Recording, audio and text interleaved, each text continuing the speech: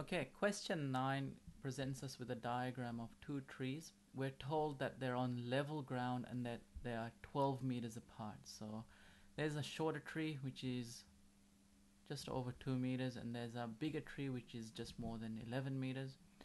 We're told that a cable is attached to both trees. So one attachment is on one tree 2 meters above the ground here. The other attachment is on the other tree 11 meters above the ground. Okay, and so this is my cable here, and that's the level ground. So it looks a bit like a trapezium, these two sides being parallel. And we're asked, what is the length of the cable between the two trees? So we're asked to find this length. I'm going to call this L, and we're asked to do it correct to the nearest meter.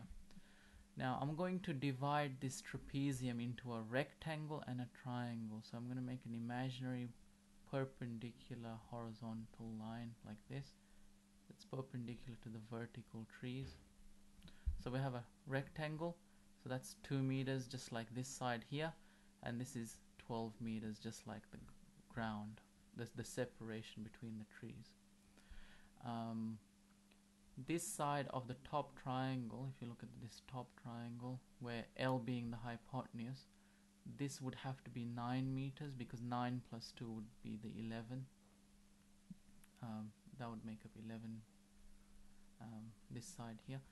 And so L is the hypotenuse of this right triangle.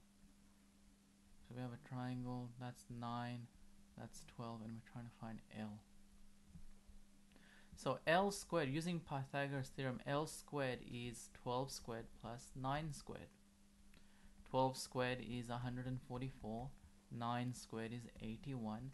144 plus 81 gives us 225 meters. And so L is the square root of 225, which is 15 meters. So L is 15 meters, and that's C. C is our answer.